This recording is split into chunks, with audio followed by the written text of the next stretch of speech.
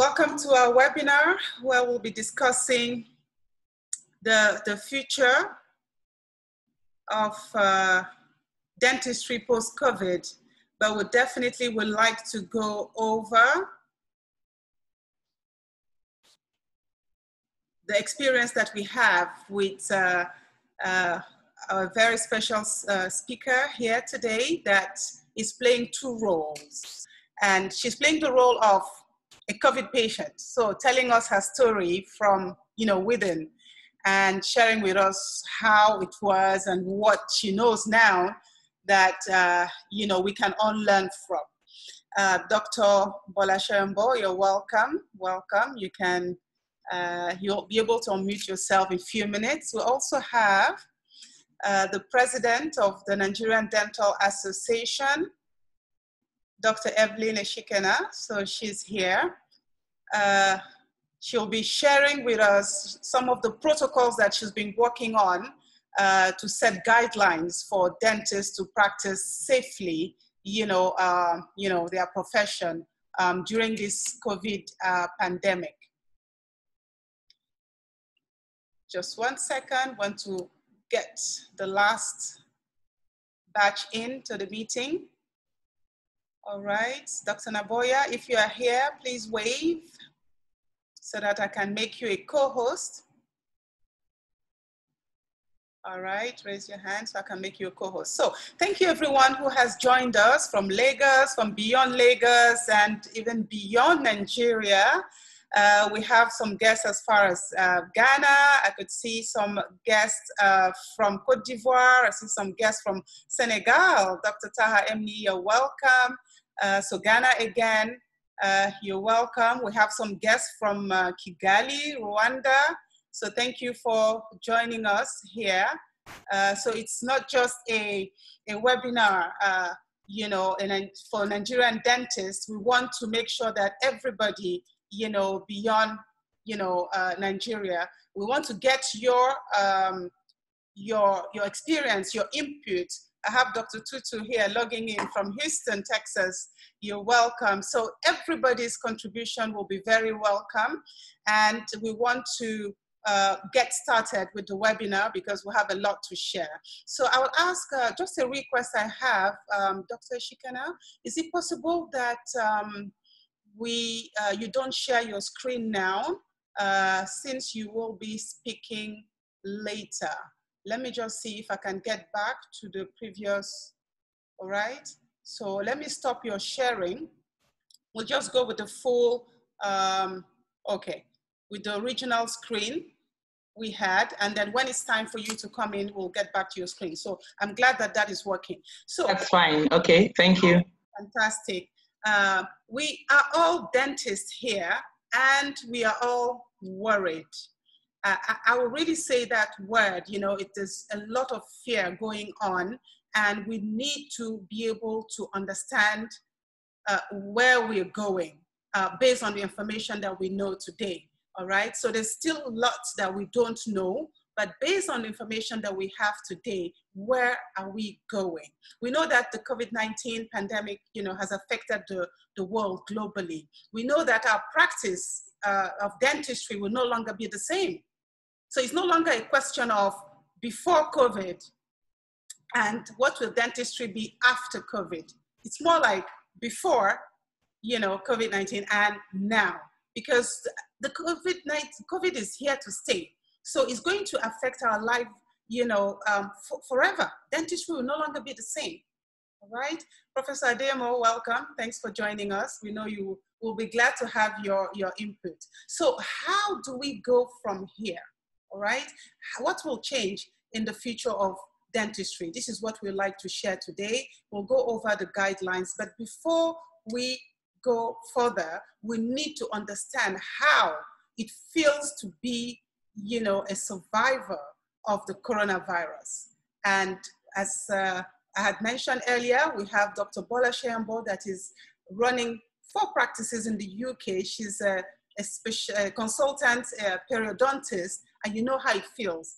Perio, you are going deep into these pockets, so you are even more exposed, among the dental professionals. So we'd like to hear your experience from the patient perspective, from the professional perspective, but you're also involved in setting up some of the guidelines and working with the NHS in the UK, where you're based in Milton, Keynes, and I've been to visit your practice there, that in Milton Keynes and St. Albans. So we know that you have wealth of experience to share with us today. And on this note, I would like to get you to unmute yourself and let's hear from you, and we really thank God for your life. We know that a lot of people have not made it, and we really thank God for your life. And thank you for sharing and being here with us today. Dr. Soyombo. Hello, thank you very much, Dr. Amy, for having me here today. It's a great honor to be able to speak to so many people. And it's, for me, it's also very special because there was a stage I thought I would never, yesterday was my birthday and I thought I would never see it. And it's just a big honor to be here. When you asked me to do this, at the time I was probably coughing my guts out and I thought, oh, I've got to be able to get well, and here I am. Well, the one thing I would like to say is that for a lot of us, we probably thought this virus, it's all the way over in China. I suppose it was similar to the Ebola crisis, when there were a few cases in a faraway land and we were worried about it, but not too worried because we thought it's very far away. But this is a pandemic and it's affected so many people. There are already over 1 million people, 3 million people who've been affected by COVID. The good news is that majority of those who have been affected, it was mild to moderate. The biggest problems are those like us, or like myself, who had a more severe case of the disease, and it wasn't a very nice thing. Now, like has already been said, I'm a periodontist, so I scale, I polish and scale, and I love my air polishing, and then I invested in a laser, and it's all aerosol. So yes, I used my mask, but of course none of us in those days were using FFP3. In fact, I don't think I even knew what FFP3 was. The first FFP3 I actually physically saw was from my next door neighbor, who's a builder, because they use it a lot. Because for most of us, it was just a surgical mask. And sometimes we're naughty because we've got the shields and you want to put your loops on and you take your shield off because you think you're nice and safe and you've got everything else off. But the biggest problem with this transmission, with this virus, was this SARS-CoV-2 virus it was airborne. So and the biggest problem was at the time when we were looking at it, we were thinking, well, we'll ask patients, do they have any symptoms? And we're all safe. And then I was hit by the disease. So what happened? So the very first thing that I noticed, I'm just going to quickly move forward a little bit to the next slide. And I started, the one thing I forgot to mention is that I'm also asthmatic. And that's bad news because that straight away puts me in the vulnerable group. So the very first thing I had was, I had a dry cough. But the dry cough I had was, I thought I was reacting to flowers because a patient had brought in a big bunch of flowers. So I thought, oh, I'm reacting to the flowers. Also, there was a lot more antiseptic being used. So you've got to be very careful about the antiseptics you have in the practice. And we'll come back to that later on. And then the next thing I had, I got home and I was very tired. A lot of you know me, you probably have got emails from me at 4 o'clock in the morning. So once in a while I do get a bit tired. So I thought, oh, I just need to have a sleep. I think within 2 days, I was at a stage where I was drowning. And I couldn't understand how I had gone from somebody who was hale and hearty, and within 2 days I was drowning. We're lucky over here in England because the ambulance came quite quickly, and I was able to get quite prompt treatment. Sorry. And I was diagnosed with COVID-19, and I also had pneumonia. And I couldn't understand how I'd gone from seeing patients 2 days before to needing oxygen.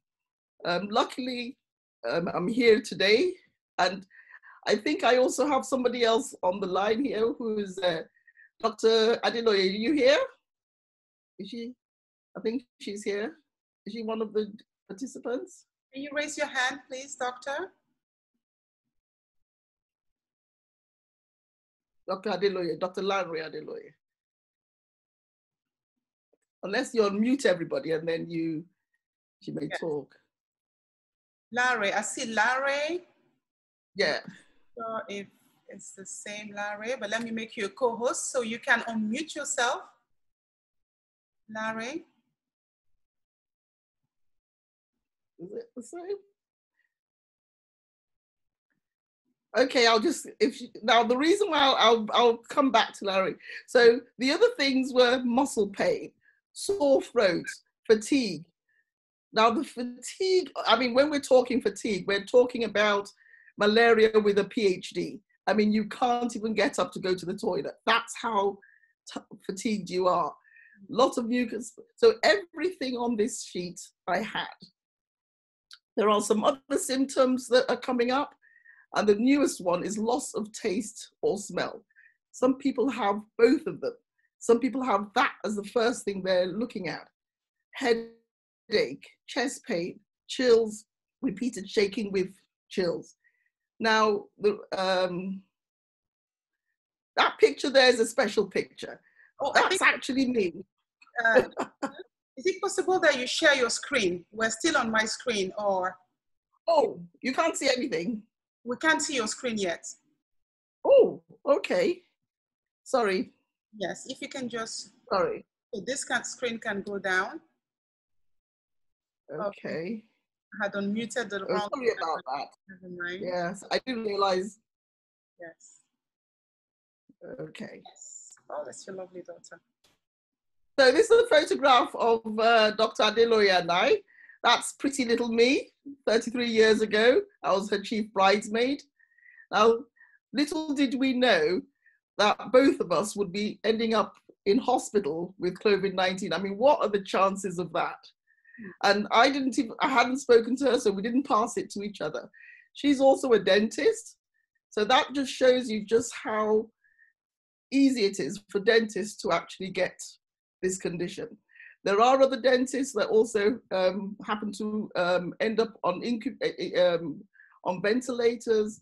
There are quite a lot of dentists that we're aware of that have had this. So it's a very real thing, and we are at the highest risk of getting this condition. So it's very, very serious, and we have to do something about it. So what's the problem? It's this. Someone sneezes, that is what is there, and that can last up to 3 hours. So that is the problem. So if you've got a mask and you've taken it off, bits of the virus are in this little mist. So if we look at this, we've got the aerosol, we've got the sorry, we've got the large sprayed droplets. Here it says 6 meters. It's more like 13 meters. So even with social distancing at 6 meters, if somebody coughs or if somebody sneezes, look at that. That's a cough. So this is what we're having problems with. And we are also generating aerosols. So we're sitting in an environment where the virus is working. Can I get rid of this?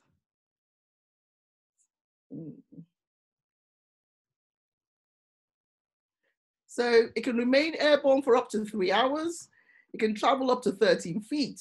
not the 6 feet we're being told now. And it's approximately 0.125 micrograms, but it's usually carried by water droplet that's 1 micron. And we're very high exposure. So how long does the virus last? In the air, 3 hours. And that's a significant thing. I'll come back to that as well. On cardboard, 24 hours. On plastic, 2 to 3 days, and on stainless steel, 2 to 3 days. I'll come back to that as well. So our major problem is, as a dental profession, we're doing aerosol generating procedures. So we're generating these aerosols. So we're having both indirect contact and direct contact. And from contaminated surfaces as well. If we touch those surfaces, there's a problem. The other thing we've got to be very aware of, susceptible individuals could be both from staff and patients coming in. And that's just from one patient. So how are we going to prepare for this? Like Dr. Amy said, we're doing it now, not when we reopen. So just give me 1 second. We have to identify the risks in the practice. So we have to look at the employees, all the dentists working, and the patients, and go through each one by one. And we have to get a plan in place. We have to look at this. Sorry, 1 second. We have to look at the risks, and these include sources of infection. So the source of infection could also come from the staff, and it could come from the patients, and it could come from anybody coming into the practice. But one big thing we've got to be also aware of is that when we closed, let's say you had 10 staff, don't think you can have 10 staff again when you open, because some people may actually have the COVID-19. Some people may be looking after somebody who's had it. So there'll be some absenteeism. Now, the big thing we've got to look at, how are we going to do social distancing? How are we going to deliver PPE? I'm not sure what it's like in Nigeria at the moment, but in England, it's a massive problem. Getting FFP3, FFP2 is very difficult. Very important, training staff. We have to update policies and procedures.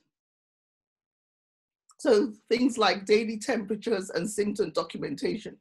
So for example, every day, when the staff come in, there is a folder they have to go into and put their temperature and any symptoms they may have. Then there's a questionnaire for patients, and they have to also do their temperature, and then policies for staff. There is a lot to do. So even though there's lockdown, all these should be happening now. So let's look at workplace controls. So what we're looking at is, at the top would be the best, most effective way to, and that would mean eliminating or removing the hazard. We know that until there's a vaccine, that's not going to be possible. So the substitution, we can't replace the hazard. So the first thing, we're looking to isolate people from the hazard. Administrative control is change the way people work. And these are very big things we have to look at, because it's not business as usual anymore. A lot of things are going to change. So one of the things we're looking at would be, what do we do about the air? We've talked about this aerosol that's in the air with the COVID-19 or any other virus that's going to come. We're going to have to start looking at decontaminator units. Have we got Margaret Solomon, Mrs. Margaret Solomon online?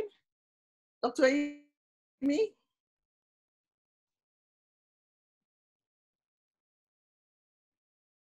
Dr. Amy? I didn't realize. Mrs. Solomon online? Solomon, let's see if we could see through the name.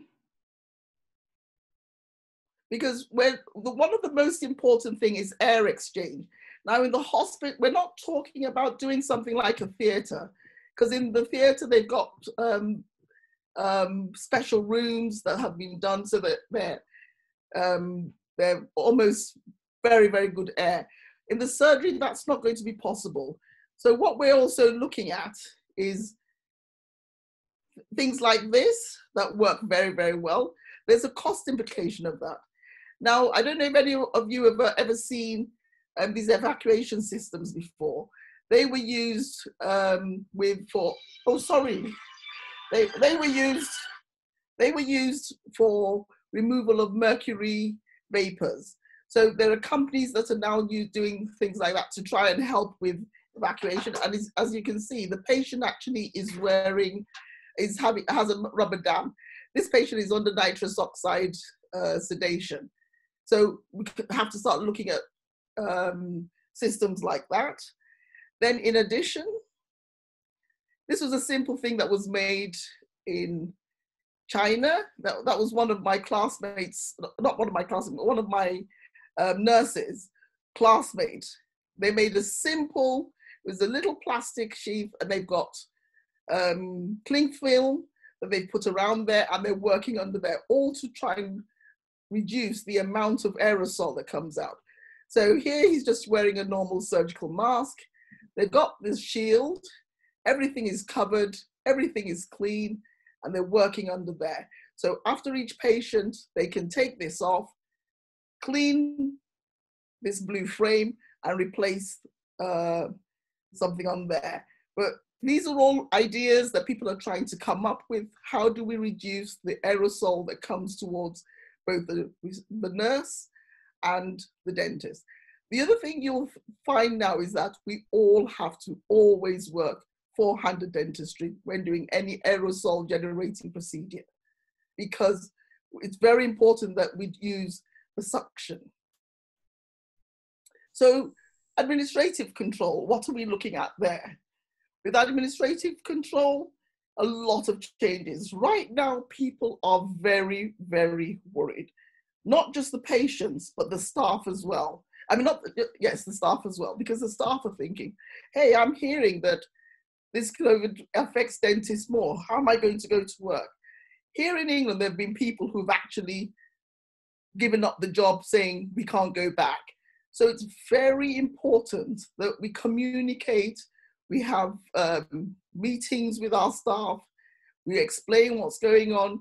We get them trained on how to handle things, and just let them know that we're going to be looking after staff and patients alike. So the other thing is telemedicine. That's something we're doing a lot of now. In England, we're on total shutdown. So there are only, I think, 150 practices, which are designated practices, which are functioning at the moment. All other practices are doing remote consultations, remote emergency control. So it's telemedicine. So for example, today I've had a patient who had a swelling.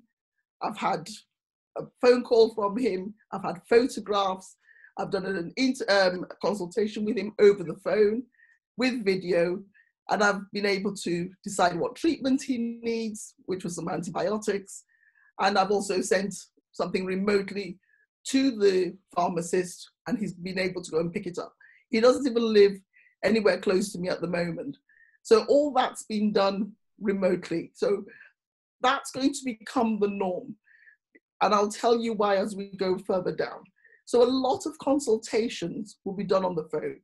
A lot of forms will be done on the phone, because if you're trying to think about it, we're trying to limit the amount of time the patient stays in the reception room.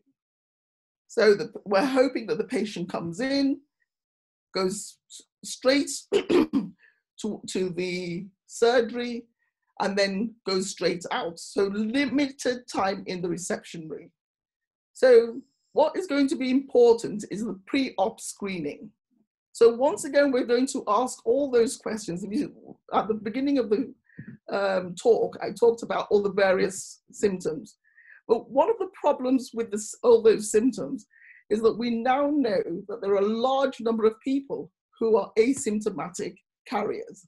So they have no symptoms at all, but they could actually be passing on the virus.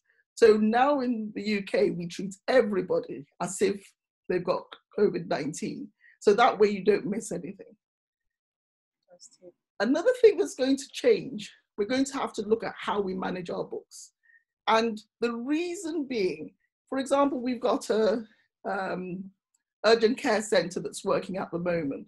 Because we don't have a machine that's cleaning the air, once we do a procedure that's aerosol generating, what we've got to do is, first of all, wait 30 minutes for that aerosol to settle before the nurse then comes and cleans up. So we're looking at a 45 gap between each patient. So what's now happening is that you have a situation where you're seeing 2-3 patients in a session. Now, if you think of how you were practicing before, how are you going to see all your patients? So we've got to find a way to manage the appointment books. So the other thing that you've got to start thinking of is we've also got to think about people who are vulnerable, people who are shielding, people who have, who don't normally go out, but they're only coming because they've got an emergency. So you've got to start looking at when do you put those patients, when are they seen? You've got to start thinking, well, if I've got to wear all this expensive gear when I'm treating a patient, I'll need to put all the patients who need AGPs in one session. So all that has to be managed. But then most important of all is that you've got to start thinking of that social distancing. How do I manage a patient? So we've started with journey through the waiting room. Well, that starts in the car park. So for example, in the practice, once we've done all the interviews over the, phone, when the patient comes in, they're asked some of those questions again, especially the COVID questions, and then a temperature is taken. The whole idea is that we want to make sure that that patient isn't carrying the disease. And then they come into the waiting room. Now we've got to start thinking of, they've got the door. If they're touching the door, the receptionist is going to clean that door. Then as soon as they come in, they've got to sterilize their hands disinfect their hands, and then go straight into the straight into the surgery. Everybody's got to be ready for what they're going to have to do. But what's very important, like I said, about the communication, we've got to warn the patients and let them know why we're doing what we're doing. And they will also be very happy about that. So we also have to look at the clinic protocols. At the moment, we write on in the computer, get rid of paper, get rid of magazines, get rid anything that sorry. Anything the patient touches has to be cleaned or thrown away. So if the patient is going to use a pen, you have to clean that pen or give that pen to the patient to take away. So all these are cost implications. So I put this picture here. This is our waiting room. So the first day we decided to close down, we had patients coming in. That was the reception desk. We didn't want the patients going to the reception desk.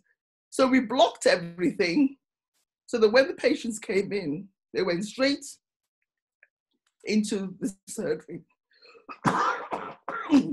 What we're going to do is make something like this, which is a glass barrier, so that when the patients come in, there's no contact.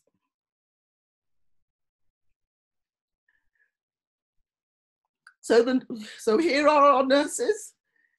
This was the day they were being fit tested. The problem with FFP3 masks, you have to be fit tested. So if this mask doesn't work, you have to get another one. And this is another type of mask. It's called a powered air purifying respirator. Now, this is one of my colleagues. When she couldn't find, she's an oral surgeon. When she couldn't find the mask, this is what she was wearing. And here's some more stuff at the urgent care center. Once again, that was the day they got all their PPE. So they were trying it all on before patients come.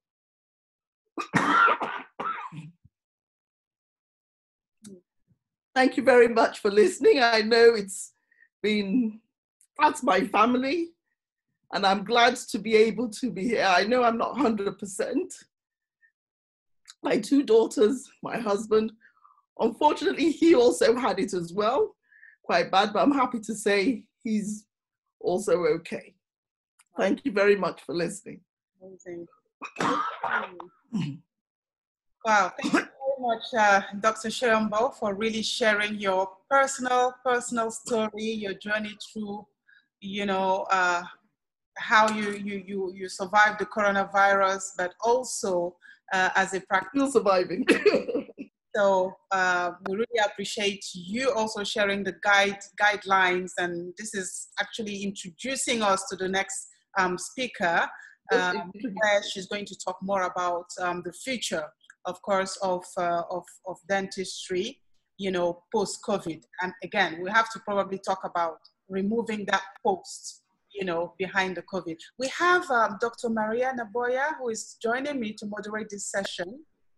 I don't know if can you, Dr. Naboya? Okay, good. Dr. Naboya, can you? I'm here. Okay, great. So you are our moderator for today. I started it, but I want you to take it up from here and introducing some comments about Dr. Soyombo's presentation, which is perspective, and introducing the next speaker. Perhaps you can unmute and put your. I've unmuted. I've unmuted. She's a passionate dentist and decided to shut down her practice, as soon as she had, had the big news about, this pandemic. So you will share with us as well. I've unmuted. All right. Yes, we can hear you. Can you hear me? Yes. Can you hear me? Yes. All right. All right, good. It's nice hearing from Dr. Soyombo. That was a very great one. We're happy to know that we have survivors. So there's no stigma. There's no running away from the truth. And we're glad that she survived this, so she's a victor. We're going to call in Dr. Eshikena, who is our NDA president. She's going to give us what we need to change in dentistry in this COVID era. We are saying it is not post-COVID. We've had pre-COVID, we are in COVID now. We don't know when COVID-19 will expire, so we can't be talking of post-COVID. She's going to tell us exactly what we need to do to survive through this period as the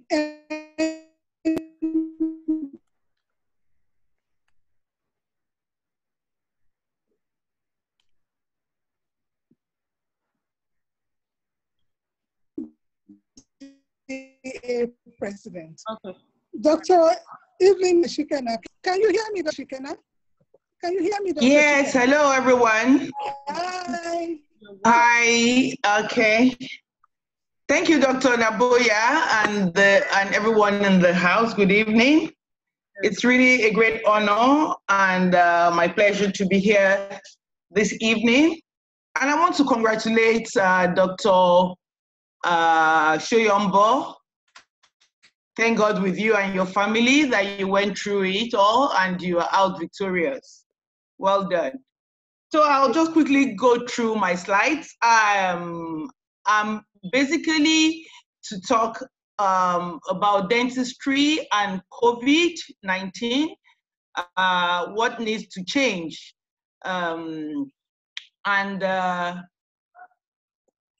Quickly going through that, I would just like to do a bit of introduction.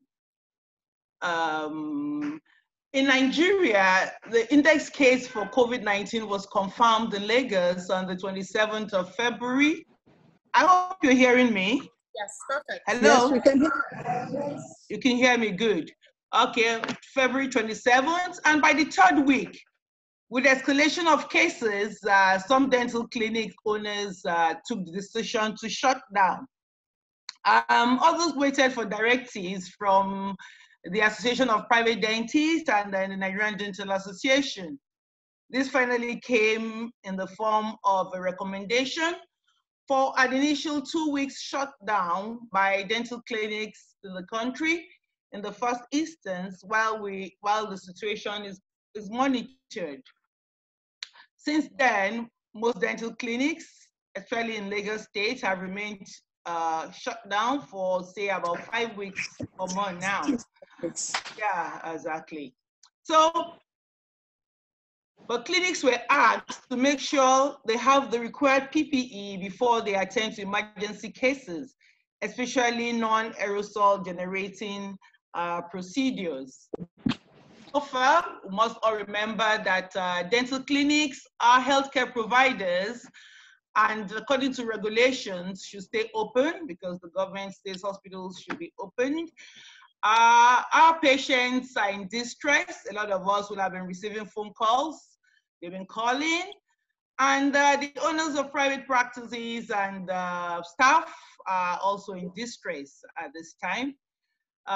Dental clinics cannot remain shut down for all through.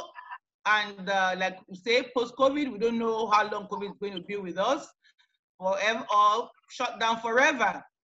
So there must be new normal. There must be a new normal.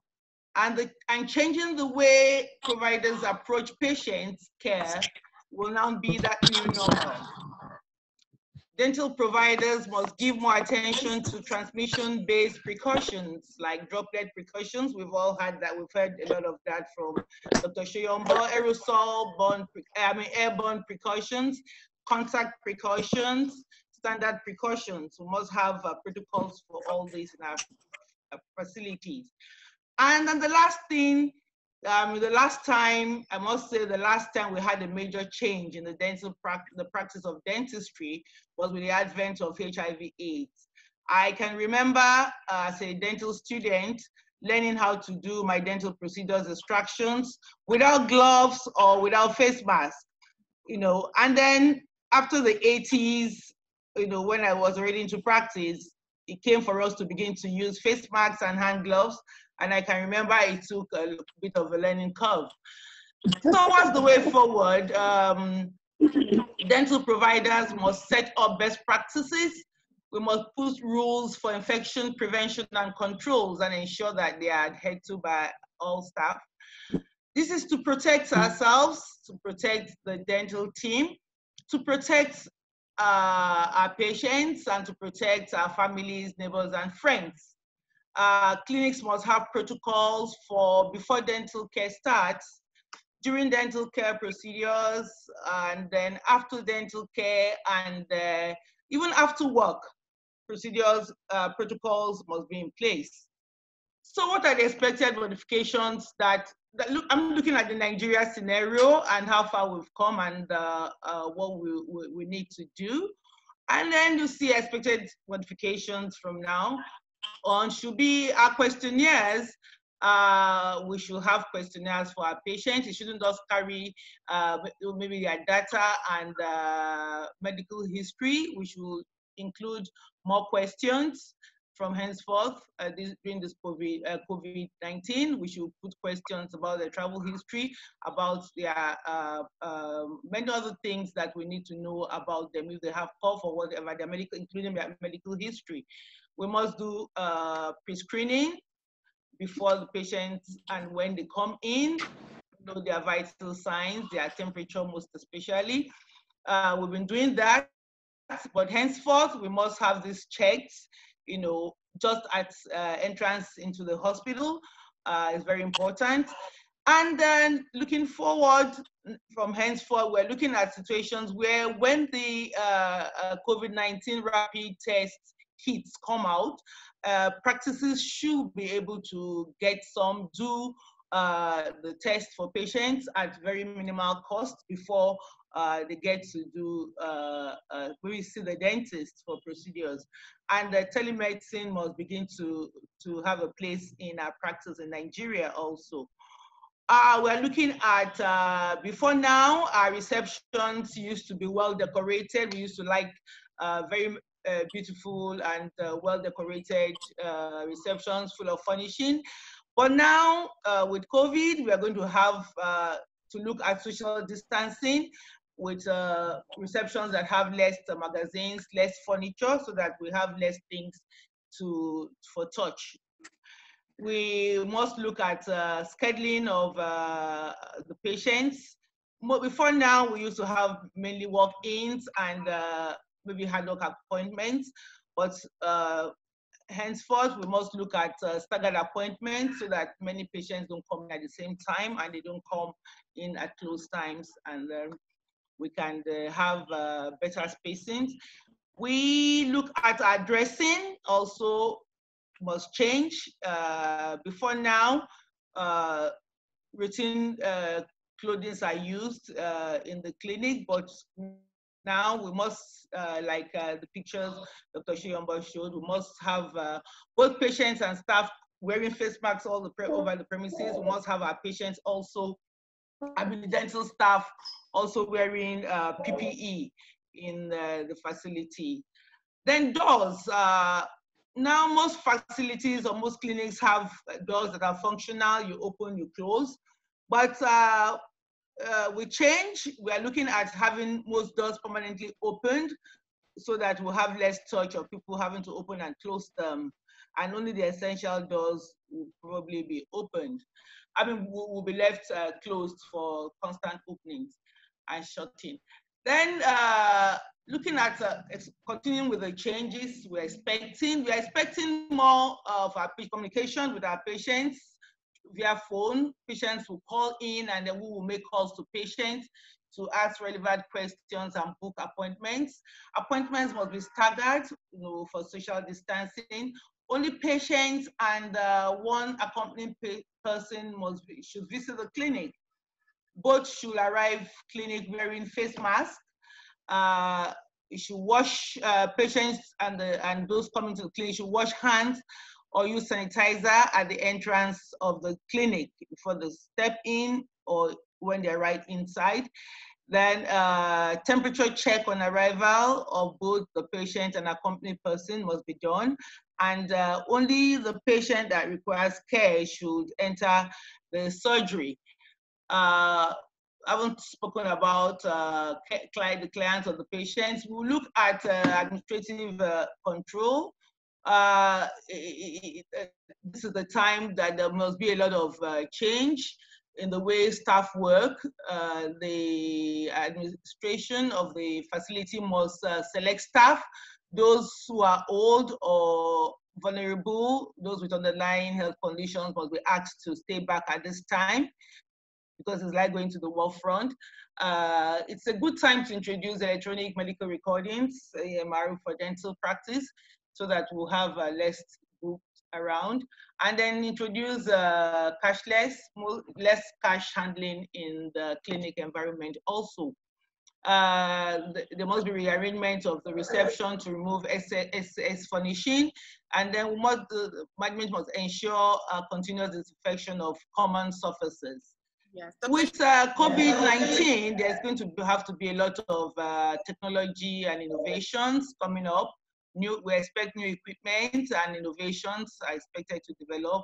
They will start coming very soon. We'll start to keep seeing them. Then we are expecting changes for dental education, dental schools. Students will need to take lectures and practical demonstrations, maybe virtually. Training needs to be reinvented for the dental schools, but there will be challenges to contend with all this change, because we have to deal with patient flow of students, workflow, and other processes. Then talking about cost, with all this new introduction, there's bound to be an expected increase in the cost of treatment. But it's not advisable for that to be now, because there's a lot we must empathize with our patients. I know that a lot is going on, even with them, economically and socially too. But there should be a slight increase in the consultation fee to cover the cost of PPE, which can be explained to the patients with understanding. Looking at standard and transmission-based precautions and personal protections, some of the vital changes that will come. We expect all dental healthcare providers and personnel to adhere strictly to standard precautions, regardless of suspected or confirmed infection status of the patient, in any setting where oral healthcare is delivered. Every patient must be seen as COVID-19. Dental precautions should include hand hygiene, use of PPE, respiratory hygiene, all the techniques we've learned, in our practice of standard precautions. We must wear surgical masks, eye protections, and all the new things that we've seen as Dr. Soyombo introduced to us. We also have situations where if masks are damaged, and breathing becomes a bit difficult, the mask should be removed and discarded immediately and replaced. All dental healthcare personnel should adhere to the standard sequence of donning and doffing of PPE. That is where training of staff will really be very important, because most of the staff, they have to learn how to do this so that they don't contaminate themselves in the bid of trying to use these things. Wherever basic PPE are not available, practitioners should not proceed with any dental procedure, regardless of emergency or otherwise. These pictures here are just to show the old look of the dental nurses or assistants in the dental clinic. And then the middle one has the new look, more like the pictures we saw of we can't see the previous presentation. And this face mask and head cover and stroke masks, I saw it and I felt that it's an invitation. Hello. This is my practice. Before COVID, this was a doctor at work. And then a day before we shut down with the COVID very, very close by or around, that was me working, and I tried to do a bit of modification. Hello, we can't see you. I think I'm sharing my slide. No. Am I not sharing my slide? No. You have to start all over again. Hello? No. No. Hello? We can't see. No. Can you hear me? Yes. We would like you to probably put your video on and share your screen. Remember, you put it on, but you took it off at some point. So we've not been seeing your screen.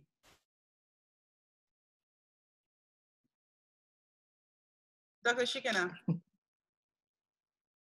we'd love to see some of your slides, please.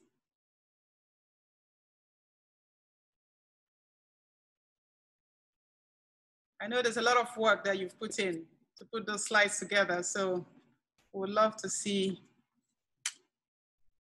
what you have to share with us today.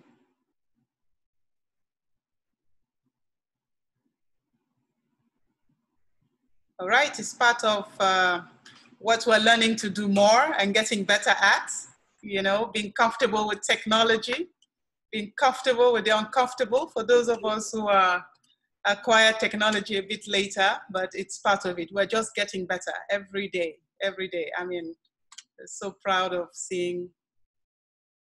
I think this is one of the times that all dentists need to come together.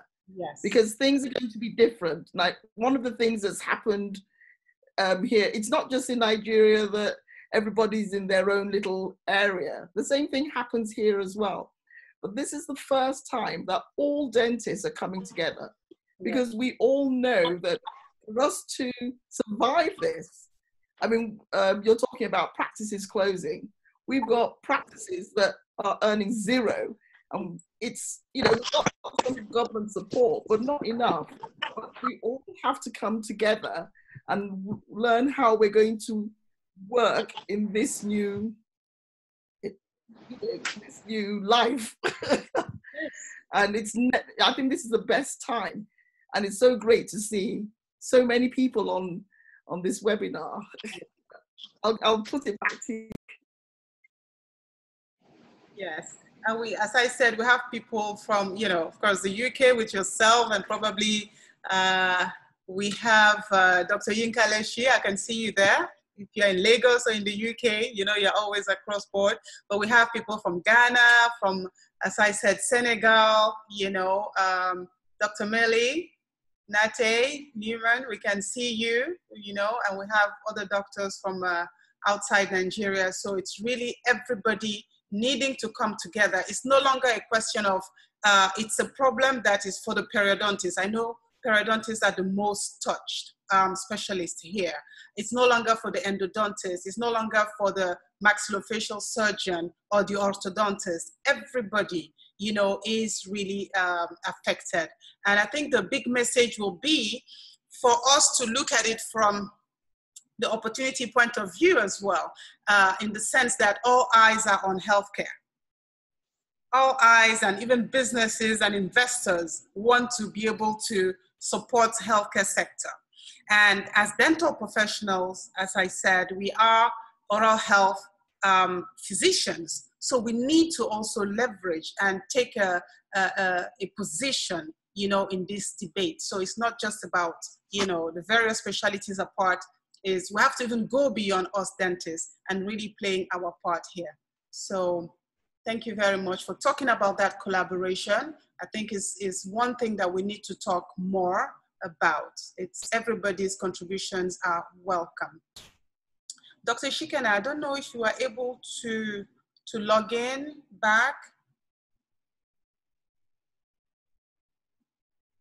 All right, so she's not able to share her screen.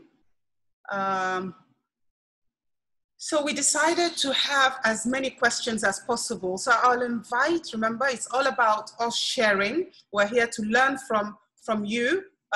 You know, you have taken time to join us in this webinar. We want to know what's going through your mind right now. Dr. Soyombo has shared her story. You know, she's sharing her story from the UK as a coronavirus survivor. She's talked about how she called, the ambulance was right there next to her door. Okay, now, God forbid anything happens. We're not praying, but we know that as dentists, we are at risk. We are really, you know, we won't be staying at home forever. And the coronavirus is here. It's, nobody knows when it's going to be over. So we are going to be exposed. You know, we are going to be exposed. So in Nigeria, we'd like if someone is working in the public sector to be able to tell us more some of the support systems. We know we have the NCDC lines. I have personally called them when I came back from my trip, you know, at the beginning. So I've been on lockdown for 7 weeks because I came back and then had to put myself on self-isolation for 2 weeks. And as soon as I was meant to go, the government, you know, decided that we're going in lockdown. So I had to call the NCDC lines at one point because I was feeling funny and I just wanted to test those lines to make sure that they're actually working. But now, what is it that we have, you know, that can support us, you know, God forbid, if we need help? You know, we need to know, we need to talk about those things freely. So come with your questions or suggestions or sharing what you know. We are here to talk also about, you know, the guidelines and the protocols, you know, that we have in place to be able to use when we reopen.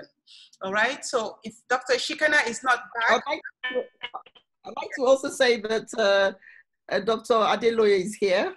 Okay. But I don't know if we can unmute her. Yes. To say a few words. All right. Dr. Adeloye, can you put your hand up? And she's registered on the Adeloye, yeah? Hello, Dr. Eshikena. Okay. Can you see where Dr. Adeloye is? I'm not sure what's happened to her. Okay.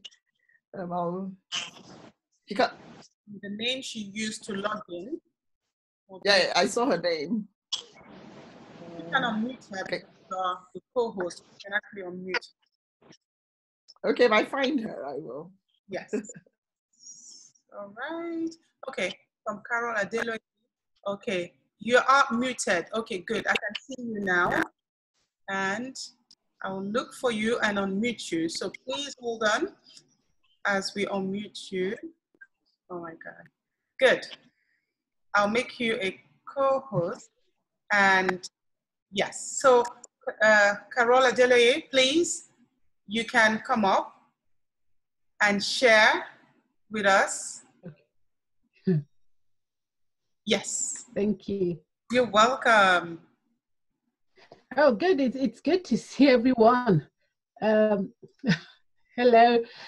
Oh, well, I don't know what you'd like me to share about my experience. Is it with having been diagnosed with COVID-19? How did you cope? Pardon? How did you cope with it? Funny enough, you know, my symptoms were so different. The symptoms I had was I did not have a temperature all throughout, neither did I have a cough.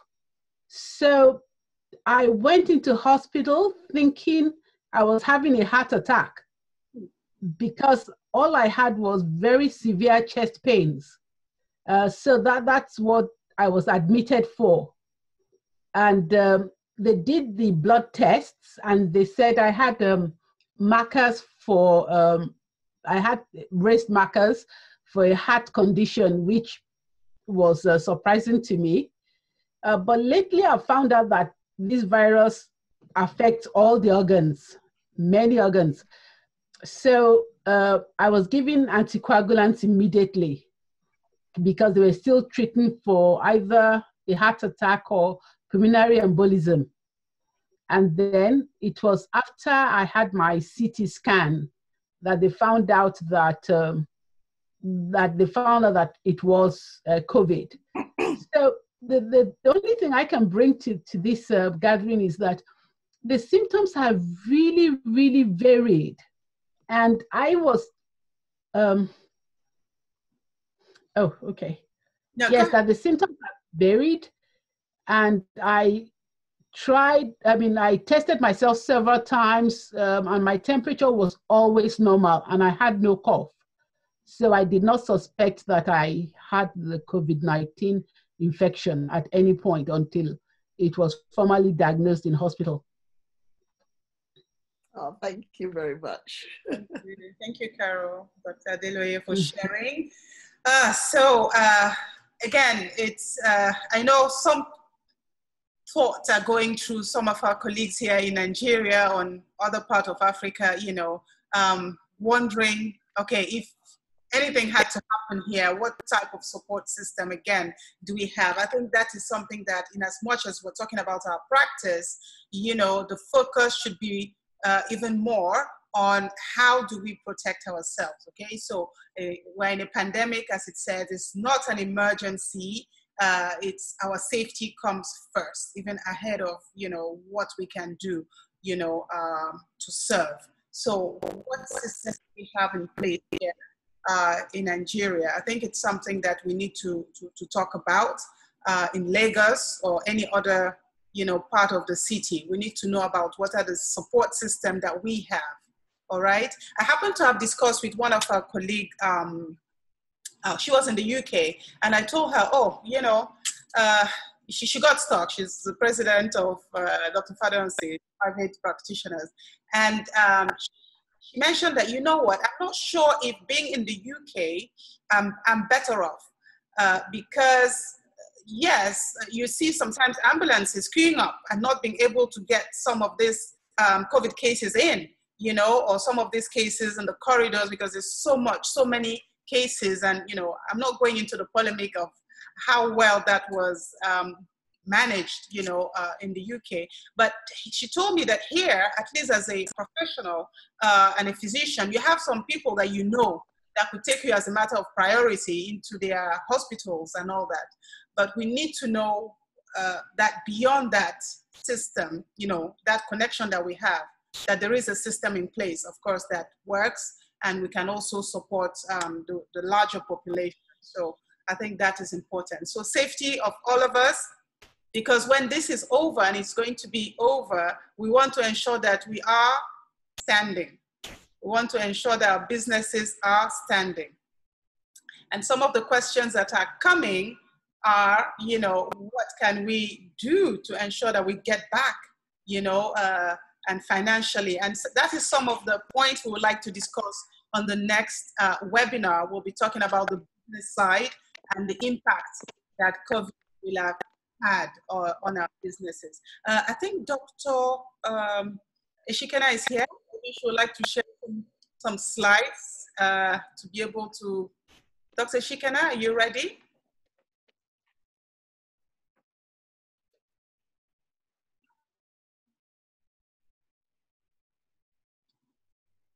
Okay, all right, good.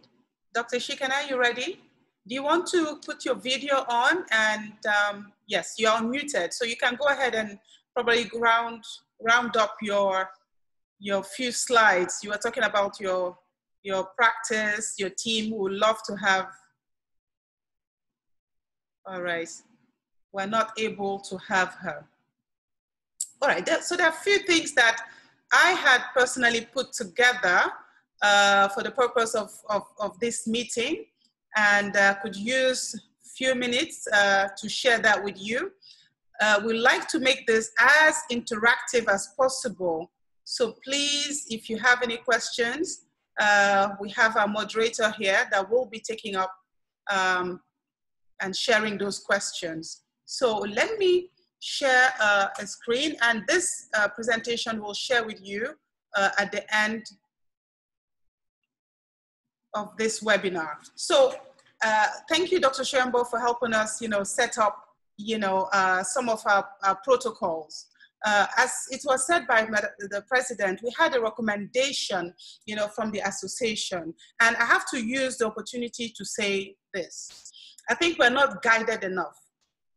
We're not guided enough by, you know, our institution, by the government. There are a lot of things that I know we doctors had to go constantly on the portal of the British Dental Association or the ADA in America to be able to, you know, so I know it's something that is new, but we're all here to support our local association as well. And that's why, you know, the president decided to come here so we can hear from her. And one thing that, based on the recommendation, we took a position, and I'm going to really take responsibility for that, is the fact that we realized that closing was not going to, let's say, help the health system in general, in the sense that we wouldn't want some of our private, our patients, you know, who have severe dental emergencies to go into some of these hospitals. So there was no, how can I say, urgent dental care as it is found in the UK. And with the help of Dr. Soyombo, we decided to set something, you know, internally, you know, to be able to support our patients. So we came up with this basic protocols, you know, to be able to run these days. Sorry, let me just close this. All right, good. So, of course, we had a triage system. I believe you can all see my screen. We had a triage system whereby when patient call, we are able to, through the telemedicine, because we have a doctor manning that portal, knowing if the patient is really an emergency patient and needs and in need of an urgent dental care. So if you have bleeding, we're able to know if it's mild, moderate, you know, and if it's really urgent, then perhaps you have to go into a hospital, okay? Swelling also, we had criteria to know, you know, if the patient is qualified to be part of this UDC clinic. We were running the pain, etc., and trauma. So we use that to be able to identify those patients that are not urgent. We started by opening 2 days a week. And then we realized that we're seeing patients that were not really, emergency patients. So we decided to add another level of triage to ensure that we don't see patients who are not qualified. I'm an orthodontist, and I saw a couple of patients showing up with broken brackets. It's not the time for me to start refixing brackets or loose wires, all right? So there are things that they could have done from the comfort of their home. And this is what this does, is to be able to ensure that the patient is able to be supported with DIY and then some instructions for them to handle their dental care at home. And as Dr. Soyombo said, during this period, what we needed to do most is communication and communication with our patients. And this was something that we did through the online and the tele-dentistry. Now, the next level is to make sure that they have some of these hospitals that are close to the practice for those life-threatening emergencies, so they are guided as well. So you don't want to leave this patient because they're actually panicking, and we are there as health professionals to tell them that we have a role to play, and we are not, we are there to help them, even if it's remotely. So of course, those protocols were put in place to ensure that, with the pandemic, given the nature of its infectious, nature, that we have a robust infection protocol in place. And of course, this document is a living document. It's already changed already, because as we get more information, we need to adapt and improve on this, all right? So we want to ensure that the staff, the team that is put up there is safe by using appropriate PPE and cross-infection procedures, but ensuring that also the patient is safe. So at this point, we consider that every single patient that comes to the practice is an asymptomatic, coronavirus patient. And we also consider that we ourselves as staff could be potential, asymptomatic patients. So we needed to have a protocol to protect everyone. And this is what we put in place from the reception. I wouldn't go so much into detail, to be able to ensure that the patient, is after the screening, we know that he's confirmed to go through the UDC, and he has clear guidelines on what to do when he comes into the building, where we run what we call a text-to-chair protocol, where the patient gets into the parking and waits until we come for him. Nobody waits in the reception. So from the car, the comfort of your car, to the dental chair. Of course, there's a protocol as to what do we do when you're guided through the building, and how to change and turn around those treatment rooms, including the X-ray room. How do we dismiss patients, at the end of the treatment?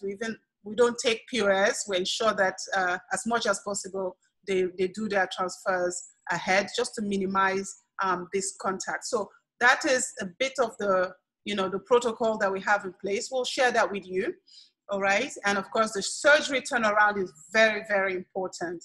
And I think this is where there's a big impact, because we have to book one patient for an hour and then wait at least 30 minutes, for that surgery to be cleaned and everything to settle, to follow this protocol. And you can see that with this protocol, we're likely to get into that once we reopen. And that will limit the number of patients that we can see. It will increase the cost with all the PPE that we need to use for the team. Of course, there's a checklist of what we have to do. And I would like to insist on this checklist, because it's one thing to have something up. It's one thing to ensure that the staff understand how to use their PPE, and you're constantly ensuring that, you audit, the entire process. All right, so those are some of the email information that we send to the patients, everything that we do from the reception with the questionnaire. We've talked about it. Of course, there's a station to wash your hand even before you get into the practice. We take your temperature, the hand sanitizer are there. Patient is quietly, informed. And then of course there is, what type of PPE do we use? Oh, to the cleaners, the cleaners have to be protected. They're actually, we tend to forget them as part of this chart. To the person in the waiting room, the dentist and the dental nurse. So those are the things that we have that guides us as to what type of PPE and what protocol should we put in place. Now, looking at the full gear, this is one of our doctor, we're looking, you could see that she has an N95 mask, but over it, we'll put a normal face mask. And this is for the simple reason that we cannot necessarily afford to change that mask after, the first, so I'm sorry if I'm breaching some protocols here because I need your guidance. What are you doing? I'm literally opening up to you to saying that, of course, we want to ensure that we use maximum protocol, but we know the cost of those masks. We want to protect ourselves. So what we did was to use those disposable masks over this N95 mask, and those ones can be disposed much easily. We have the screen, we have, all the other gears. We have even washable gowns that we had from the Ebola time. So again, we have to position ourselves that we were able to remain strong when we had the Ebola time. And what is it that we did in that period? There's some of the things that we can also add in the protocol. But we know that here it's more deadly and there are more things that we need to consider. So this is just me sharing with you some of the protocol that we've put in place. Of course, those information are available out there on several websites. So I will not go in depth about this. This will be shared to everyone. So at the end of the day, what are the procedures that we were doing? Extraction was really the major procedure that, we had to do during this time, incision and drainage, some deep curettage, but just using manual instruments. We are avoiding anything that could, generate aerosols, so we avoid all these AGP procedures. Prescriptions, of course, we tend to do that usually already from the online consultation, and depending on the type of trauma, we're able to intervene. Extirpation of pulp for those first stage endo. So just limiting the procedures, but I can tell you that for the 5 weeks that we've been on lockdown, there are some patients who were able to help. And this is an opportunity for people to understand how, we can be part of keeping them, I won't say alive, but, a patient said that he thought he was going to die from his toothache. So imagine, that lady we saw that was actually pregnant and, was going to go into her 3rd trimester 2 weeks after, and couldn't sleep for two days. We have a role to play. So where do we put the limit between, we have to remain close. So in terms of financial, I could say here that we didn't make money. We lost money, all right? It was minus because we had to invest in more PPE, having to have a logistic in place to go and pick the staff that were living in various places of the city. So I'm just sharing this to say that, yes, we have a role to play in protecting ourselves, but we have also, where do we position ourselves with regards to the people that we serve? And we know for someone who has had a toothache, there are certain things that cannot wait. So thank you for listening. I'm going to share this presentation as I mentioned, and I'll be glad for us to go to some question and answers. Dr. Amy, thank you so much. My pleasure. Can you hear me? Yes, I can hear you perfectly. Yes. Thank you so much. Okay. Nice hearing from your side concerning the triage and how you actually assisted a lot of patients during this period. Some of us were not bold enough to go into it. We were rather so scared. I had to shut down about 6 or 7 weeks ago. Immediately the whole crisis started. But it's nice that we've heard from you and there's a way forward. And exactly what I had in mind is what you have shared. And it is good for us to know that we must have a triage, no matter how small your practice is. I was speaking with a gynecologist in Abuja. I said, so what are you going to do about your triage? He said to me, I see my patients now from the window. And I have put up a placard, you don't come near the door. The security is there, so you don't come near. If you're a patient, all you need to do is, the security will call us at the window. We come to you and say, sorry, what can we do for you? If it's not an emergency, you go. But some of us can be lucky enough to set up a triage. The patient doesn't walk into our reception. So indirectly, we are going to have scripts. We will script from the entry of the patient into our premises, to reception to operatory. And we also have to know that sterilization to waste disposal is very important. How are we going to control infection? Dentists are the best adapters. We have adapted so well from time immemorial. I remember Dr. Eshikena saying that we came out from medical school, we are using our hands, no gloves, no face mask. When HIV came, we changed. We are here now, we are going to change. And we'll continue to change. We keep improving every day. We need to put our infection control under to be super good. There's no way we should compromise infection control. Our patients must know why we are not there now, fully for them. We must be able to communicate, like you've said, and we should be able to train our team over and over. There should be a drill. Some people will say, oh, we are coming out of this is down. Oh, so we are locked down, so we just get into our practice. Some other countries are saying, no, we can't get in like that. They must take some medications. I would actually want to know, is it necessary for us to go take these medications? Some are suggesting you take a hydroxychloroquine. But before you take it, you have to visit your physician. Some are saying you have to take the chloroquine phosphate.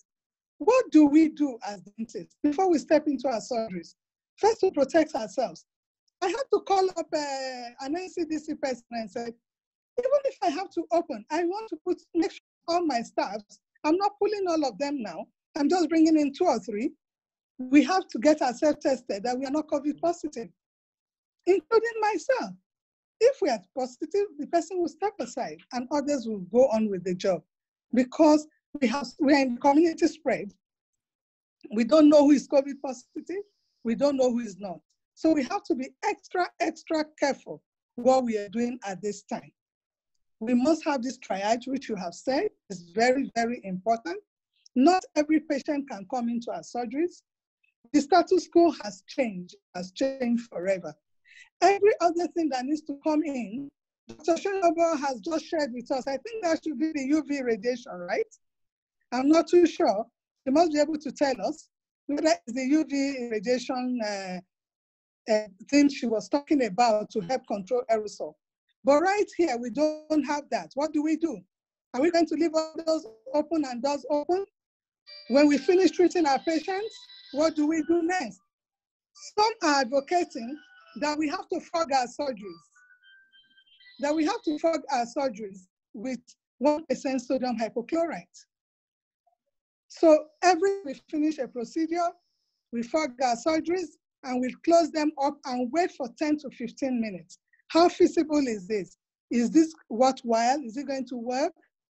And then the use of 1% hydrogen peroxide has to also come in. These are all our contamination materials. What do we do as surgeons? People are out there, they should be able to tell us. Let opinions come, let's know the way forward so that we don't expose ourselves.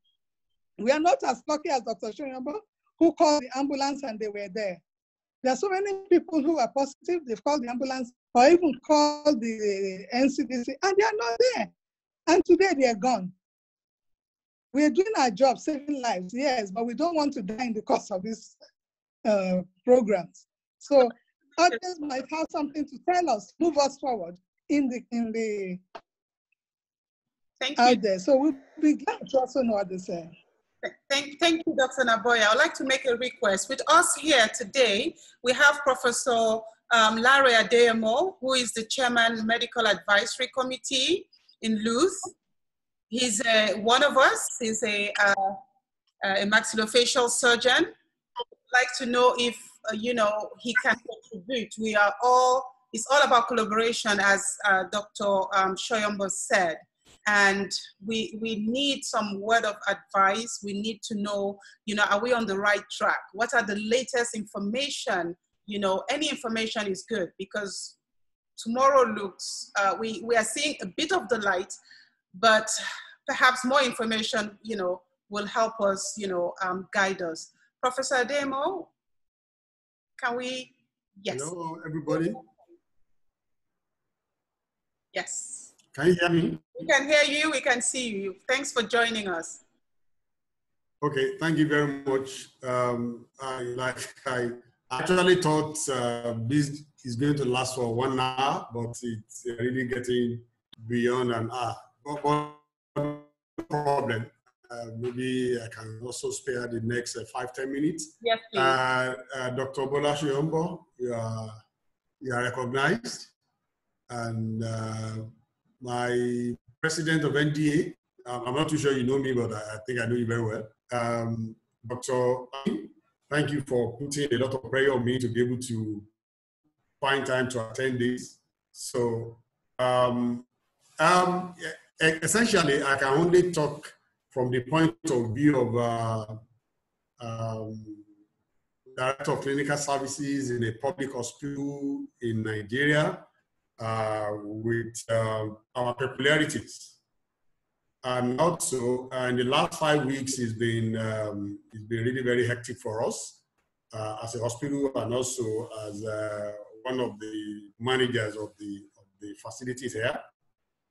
I'm also aware that many of the participants actually work in the public hospitals, and also some of them also work in the private hospitals. So somebody raised an issue that the most important thing that we should be talking about, apart from talking about the signs of COVID-19, talking about IBC, talking about IDU and other things, it's the anxiety and the fear that was really created by COVID-19. And the fear is very real and it's still on. Most of our hospitals are on lockdown. And whether we like it or we don't like it, the last 2-3 presenters, we are going to open up one day. So the question is that what do we do now? COVID-19 is here. And what do we do now? And what do we do post-COVID-19? It's also very nice and heartwarming to realize that on this platform, we have people who actually did extraction, bare hand and no gloves. I couldn't imagine. Yeah, I mean, where we were, the use of gloves and the face masks were actually very prevalent when some of us. So when you are now sharing the lecture, some of us cannot imagine what we are going to do then. But anyway, that was then. COVID-19 is here, and we are doing all the best to make sure that we manage the situation. Luth, as a typical hospital, unlike many other teaching hospitals, we have a very big facility here for COVID-19 patients. And we have a lot of, in terms of experience in the management in the last 3 weeks. And also, I can assure you that COVID-19 is real. We have had more than 250 in terms of turnover in the last 3 weeks in Luth alone. I'm not talking about Lagos. And we have admitted over 100 of them. And presently, we have about 60 patients on our wards here.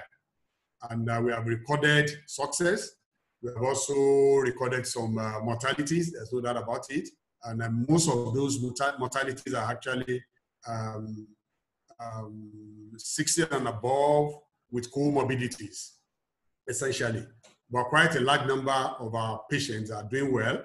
And many of them have very mild symptoms. And within a week, they are able to clear the virus with a supportive therapy. And presently now, what we are doing is to give them antiretroviral, lopinavir to be precise. Also, we are also making attempts in the next few days and 1 week. We are going to start a clinical trials in Luth with the use of chloroquine and hydroxychloroquine. Essentially, most parts of the hospital shut down. I guess in the next 1 week, we'll be opening up a little. So what do we really need now? What we need now is to conquer fear and anxiety. And what is the best way to do that? The best way I usually say is that we need to be trained. The more training that we have, the safer we all are. So I realized that we have about 120 or more people that are volunteered to be trained to take care of patients with COVID-19. And I can assure you that many of the people that have contracted COVID-19, whether in our hospital, in any other hospitals, actually contracted it not through management of COVID-19 patients. All the people, I can say it with all certainty that everybody involved in the management of COVID-19 in Lu, nobody has contracted COVID-19 disease. Meaning that they were trained, they got the training, and the use of PPE. We know the pathogenesis of COVID-19, and we really actually know essentially that we really need to protect this part of the body. So COVID-19 is not like Ebola. So, and based on what we have read in the textbook, even before we have our center, and our experience in the last 3 weeks shows that majority of the patients, about 40% of them will not have any symptoms at all. About 45% will have mild symptoms. It's only very, maybe less than 5% that will actually develop severe symptoms that will necessitate giving them oxygen or using ventilators. So what I will advise everybody, or dentists, whether you work in a private hospital or you work in a public hospital, is to have adequate training in IPC. That's infection prevention and control. It is absolutely important. And the moment you are able to do that, the fear will go, the anxiety will go, and you'll be able to, attend to your patient. Lu, despite the fact that we have a center here, we also take care. We have not shut down our AIE. We still do operation. We still deliver babies, and many other clinics by next week are going to open up. And the most important thing is for us to protect ourselves. And of course, even our cancer center is open 24/7. Radiology center is also open. What we do is to provide the PPEs. However, I must also say that for the public health sector, we have a lot of challenges. And the question is, if you are going to continue to survive, we need to change the model that we are using now. The model we are using now is not sustainable at all. That we have to struggle to get gloves, to get face masks, so the question now that even those who will not even require pre-COVID surgical face mask or any face mask for that matter, by the time we open up next week, everybody will require that you wear one form of face mask or the other. So really what we need to do is to stock, you need to have that stock. And if you're going to have a stock in terms of consumables, we really have to change the model we presently use in terms of service provision. All of us have to put our heads together, and some of my colleagues who are in Lu, I'm sure they will bombard me next week by the time they open up. And that Professor when you said this on the, so nobody knows it all. How we are going to move forward actually depends on all of us. Yeah. So that at the end of the day, we are safe, our patients are safe, and also those who work with us.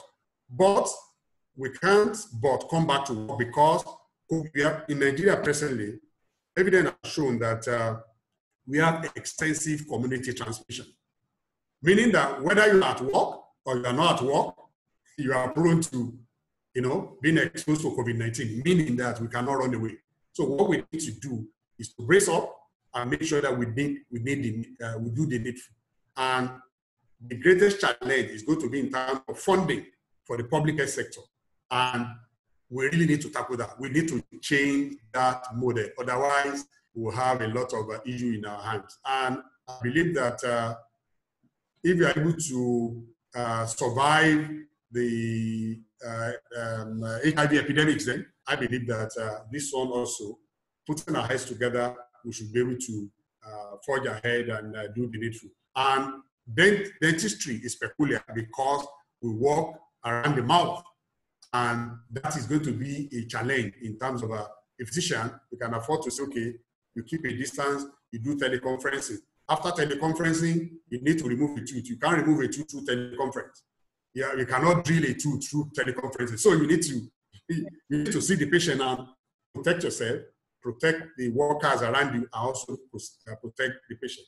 Like I usually joke, when this fair started, when some of our colleagues, not necessarily dentists, when we ask them to see any patient, some of them will ask, I need to see the COVID-19 test of the patient. And I laugh. The reason why I laugh is that, what about if the patient requests that he wants to see your own test? So what are you going to do about that? So the truth of the matter is that even the testing based on the procedures that we have now has about 20-30% false negative, meaning that the fact that you are tested is negative does not mean that you have COVID-19.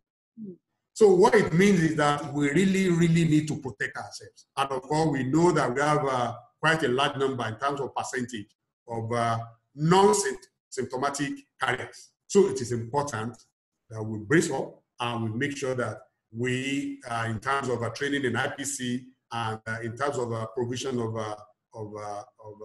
PPE, otherwise we would have a lot of issue in our hands. So thank you very much. Thank you. Thank you very much, Professor Adeyemo, for taking time out of your busy schedule. I know how I made sure that, you know, you kept this on your calendar. So thank you very much for sharing.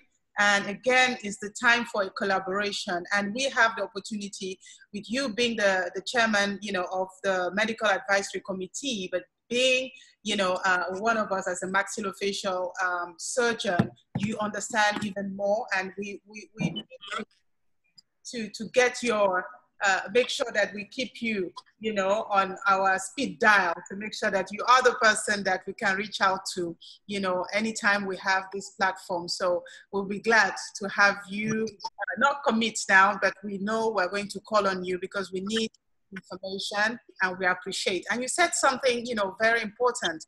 It doesn't pay anyone to just be in fear mode, right? Because the COVID-19 is here. It's going to be part of us. We remember how we used to travel in the past, going into the plane with our water, with our sharps and all that. Now, we go through all this screening machine. You can't take a bottle of water. You know, sometimes my daughter asks, why do you even take this? Why can't we take water? Well, it's not harmful. But you see, those protocols are now set. And we all know that it's part of what the guidelines for the aviation, you know, protocol. So there are some protocols that are just going to be part of how we're going to practice dentistry. And you said something very strong. Let's make sure that we are educated and we are trained, we train our staff.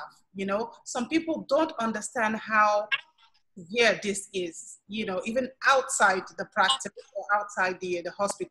So education, training, and this platform, you know, with everybody being here, we really appreciate your contribution. There is a question that came probably to the NDA president and saying that, you know, how much can we accommodate the cost? I'm sure it's for somebody that is in the private sector, you know, the cost of all this PPE. What are the stakeholders doing? You know, any possibility of, you know, the government, you know, coming up with some form of PPEs, you know, because you see, when you start having a scarcity of some of these items, we tend to recycle. And as you recycle, some of these barriers that you think you have may not even be effective. So how can we ensure that we don't run out of this PPE? You know, I don't know if Madam President is there or anybody wants to support. Hello. I don't know if I can be heard. Yes. Am I on? Yes, we can hear you, yes. Yes. Okay. Thank you. Good to be back. You know, I got caught off with the digital thing, internet failure. Yeah, thank you. I think basically with how to sustain the PPE that we'll need for dental practice, a very difficult question to answer. because if we all listened to the media, I think just yesterday, the Honorable Minister of Health was talking about scarcity, even for government to be able to get these things. All over the world, everybody's scrambling for their use. And we all know that these are material that are imported for now. Though we've started seeing some companies, I think fabric coloring shops or fabric making companies who are now producing some of these PPE.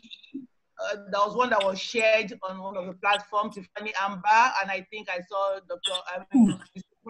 also another one in PPE.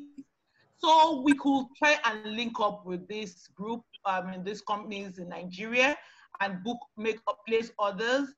And also, some of our colleagues have spoken about improvising some of these things. Like when I had from the last sharing, I went through I heard the discussion, and I heard about raincoat, nylon coverings.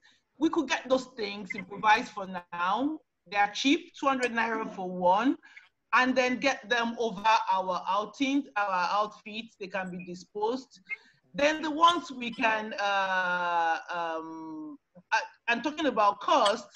By the time you put your, you get the cost of producing those things within Nigeria, the shops that have them, you'll be able to work your cost price and then be able to now divide that over the patient you think you will see.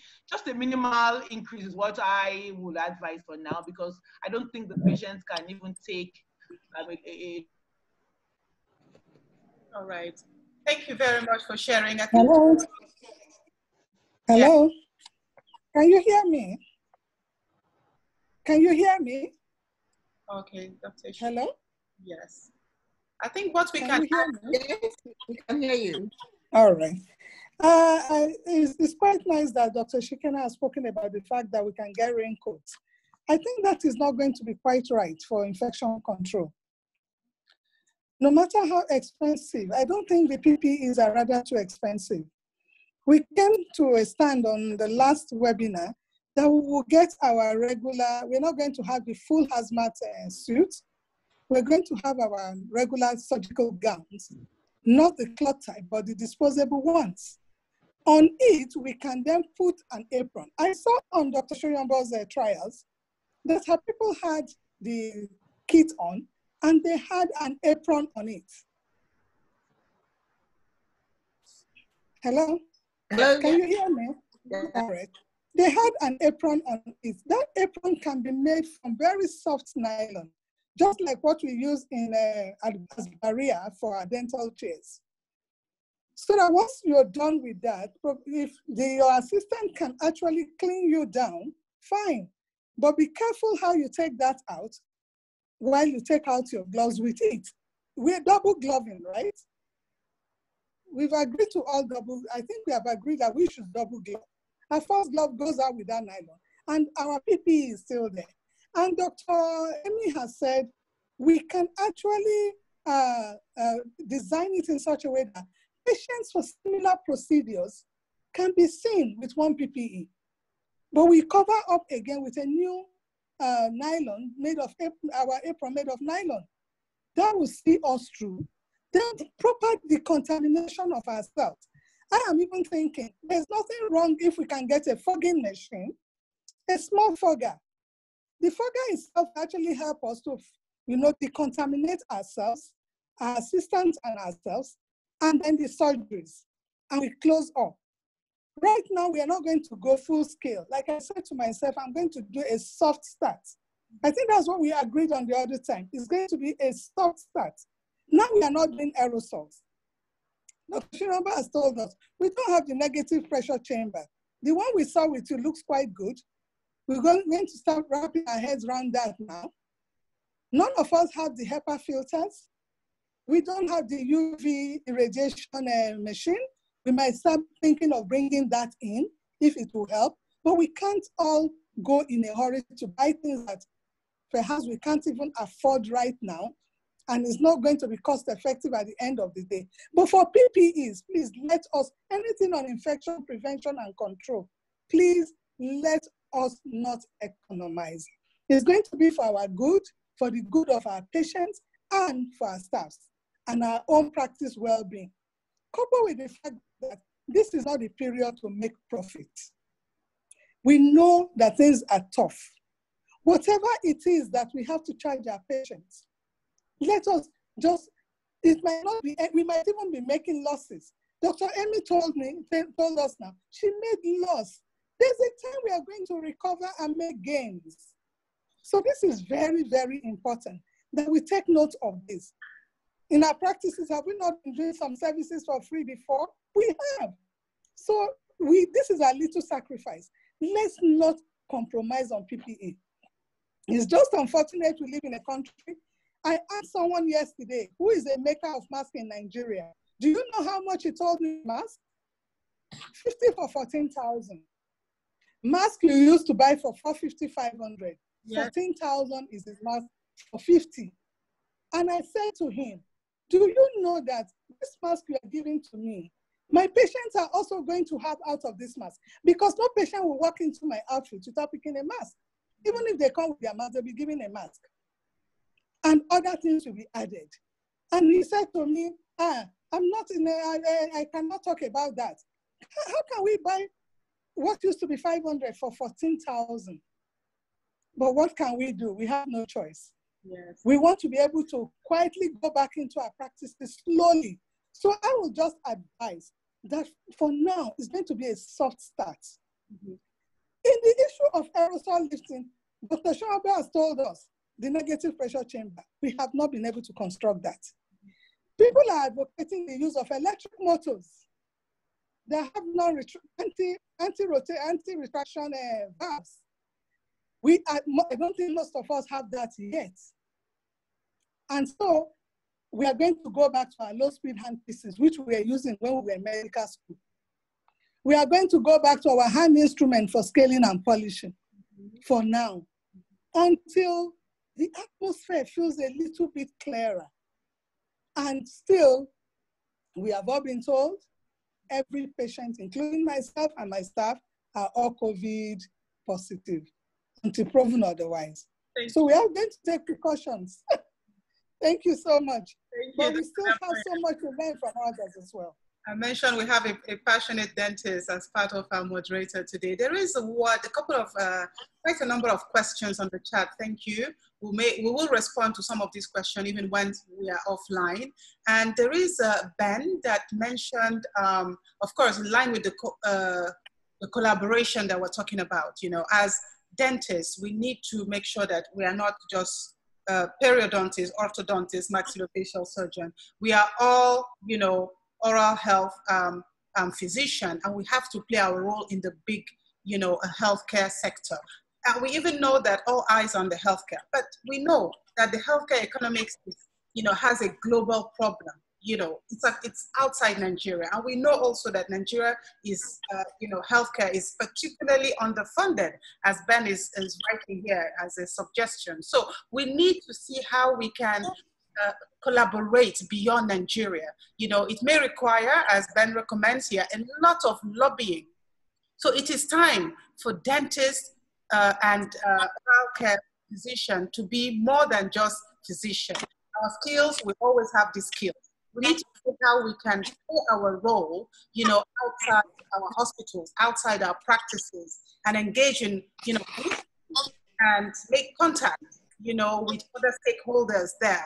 Because we cannot work in isolation and succeed, you know, outside, you know, what is happening globally and what is happening beyond our profession. So we need to be able to take a call and play our role as well.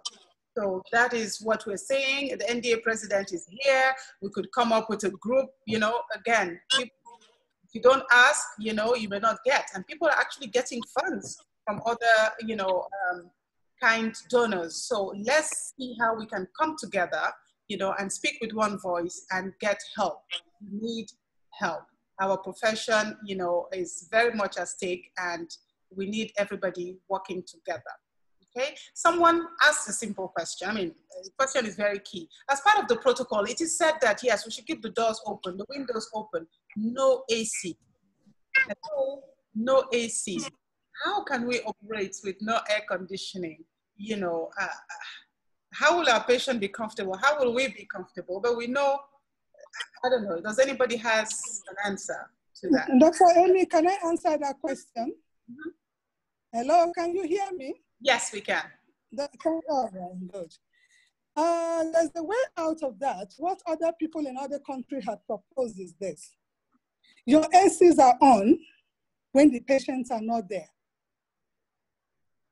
Once you're going to bring in all the surgeries are cool and nice when the patients are not there. But once the patient enters, because you have already chilled up everywhere, you can leave the doors open for cross ventilation, your windows open. If you're going to raise aerosols, and there's nothing wrong even if you're not raising aerosols, to leave them open. And because you have already done your triage, your patients are not going to be so long on your dental chair. So as soon as they leave, you should, like I said, if you have the fogger, you fog. You fog the surgeries, you close up the ACs again and the windows, and then you leave there for another 10, 15, or 20 minutes. Some people are advocating 30 minutes after fogging for your surgeries. And when you are done at the end of the day, you still have to fog the whole surgery. You cannot say, oh, I fogged because patients are, as they are leaving, you are fogging. At the end of the day, you must also carry out what we call a decontamination of the whole premises. Right. Of the whole premises. That's very important. We can put on our ACs. When the patients are there, we can leave our doors open. Our receptions might not be open. We can choose to leave the windows open and ACs on, provided there's cross ventilation. Most of us cannot install the exhaust fan. That's one other step. That we put on the exhaust fan. We have space for that. It was not part of the construction when we were setting up the practice. So it's going to be very difficult to bring in the exhaust fan at this time. So what do? In absence of the so-called HEPA filters that can help us, I had to call somebody who supplied me conditioners there. Do you have HEPA filters that can go with these air conditioners? He doesn't even know. Because there are some ACs that have HEPA filters installed in them. He doesn't even know. So we are in a tight corner. What do? We don't have HEPA filters. We don't have UV radiation lights. We have to work with what we have. Like I said, we will go softly, just softly. We go gently. None of us, I think, has the electric motor that have anti-retraction handpieces. Mm-hmm. So perhaps we still go back again to our so-called hand instruments. We were trained with hand instruments. Mm-hmm. In my time, I never used ultrasonic scaler until several years. I never used the high-speed handpieces. We were using the low speed. So we can start with those ones slowly, but we will not do major things for now. We take it gently, pending when we know that this infection is under control. And I know that our presenters today, even our Professor Adeyemo, they had a mantra to give to us all to go with. It's important that we have a mantra from Dr. Soyombo, Professor Adeyemo, and any other person in the COVIDians. I call everybody COVIDians. You know, we are all the audience of COVID. So they might have a mantra to give to us, which will actually help to allay our panics. This 2 webinar has actually given me the boldness to say, good, I'm going to go back. You understand? Even when I put everything in place, I was too scared to even enter the surgery. I was panicking. You know, you begin to panic and it's like you begin to actually want to scream at your patients. It was as bad as that. So they should give us a mantra before we go. Yes, please. I think one of the things I would like to say, first of all, Professor Adeyemo, that was really good. And all the speakers have done very well. Thank you very much. But one of the things I want to say is that, interestingly enough, having gone through this, I'm not scared. I'm actually more convinced that we all have to work together and, you know, fight this, because it's here to stay. It's everywhere. So we've got to get used to it. And we've got to reassure ourselves, our colleagues, our staff, our patients that you know, we can do something about it. So I'm sure Dr. Adeloye will say the same thing. Thank you very much. Dr. Adeloye. Adeloye, you want to unmute yourself to say something to the survivor? Okay, I've unmuted myself. Well, having gone through it, I think a lot of people will get it. But like the professor said, it's a very mild illness for most people. So there's nothing to be scared about. What is more scary is the future of dentistry and how it's going to pan out. I don't think it'll ever be the same. And that's the unsettling thing. I think Thank you. where dentists have to really come together. For example, in England at the moment, like I said earlier on, there are only, out of thousands and thousands of practices, there are only 150. For example, in the small town where I am, we're normally probably a lot of patients, and a lot of practices, there's only one open. And it is serving probably thousands of practices. And all the dentists are actually working together. It's absolutely amazing. So, for example, the oral surgeons in our practice are now working in another practice. And all this, believe it or not, for no pay during this period. And, and we're getting, the public are very happy. The ministers are beginning to look and say, oh, those dentists, see what they're doing, what can we do for them? When patients have confidence in the profession, there's so much more we can do. Thank you. Thank you very much. We would like to thank Dr. Soyombo for your contribution. Professor Adeyemo, we'd like to hear from you. You have reassured us, you know, so please, we are not afraid, you know, I wouldn't say it's dentists versus COVID, but yes, I think this webinar, you know, with a little bit more reassurance that, you know, we are here and we are going forward, you know, and just building ourselves. Professor Adeyemo, some word of advice.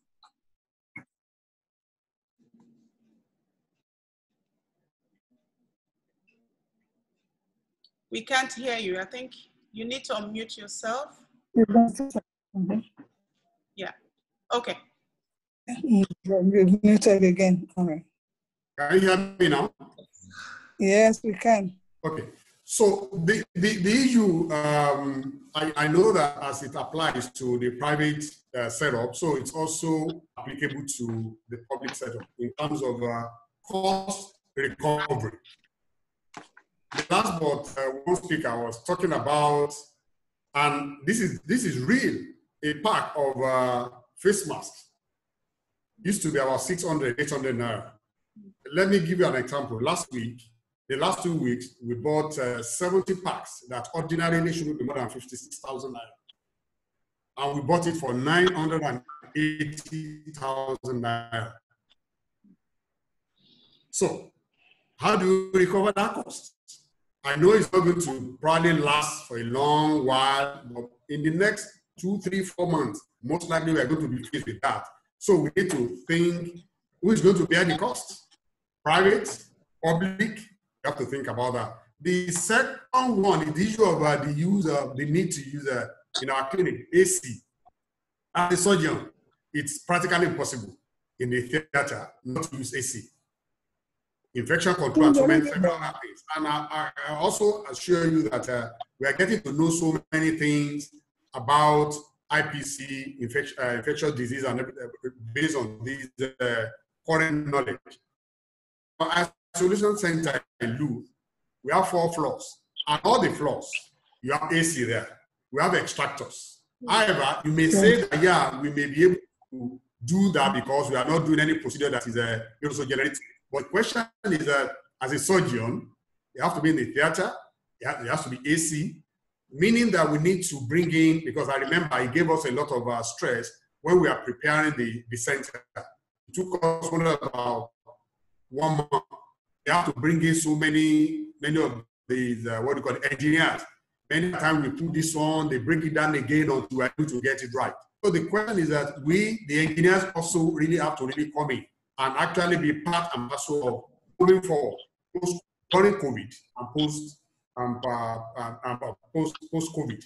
But the most important thing is that as a body, whether in Nigeria, in Africa, or all of us together, we need to have what we call practice guideline now more than ever in terms of moving forward, so that everybody most likely will be on the same page with some little modification here and there based on your peculiarities. But we need to have a general procedure in terms of moving forward, because as the challenge some of us will have as working in public sector is that by the time you have you discuss with maybe your consultants, with resident doctors, everybody will bring his or her own idea. At the end of the day, you realize that there are so many things that may not be affordable, and you need some minimal, otherwise we say that we are not going to work.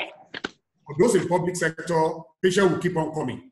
For those in private sector, no matter what we do now, even if we don't return back to our clinics because of our patients, but we have to return back because of if we don't do it because of God, because of ourselves. So what we need to do is to brace up to the challenge and make sure that we put our heads together, like Dr. Ami was saying, and chart a way forward, so that we don't know for how long this is going to be. We really don't know. Maybe in other parts of the world, like UK, US, they have an idea. But now in Nigeria, I think, to the best of my knowledge, we are just starting. When we are going to, we are not at the peak yet. And we don't know when the curve is going to get flattened. So, but the question is that there are collaterals already. We have to reduce the collaterals. We have to remember that other diseases are not running away.